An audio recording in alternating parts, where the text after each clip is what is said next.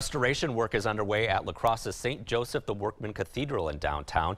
Diocese of La Crosse Bishop William Patrick Callahan held a blessing at the 59-year-old house of worship. On the inside, the floor and windows will be repaired. Outside, the stones that make up the bell tower will be removed and inspected. It's expected that all of the exterior stones from the tower will be replaced.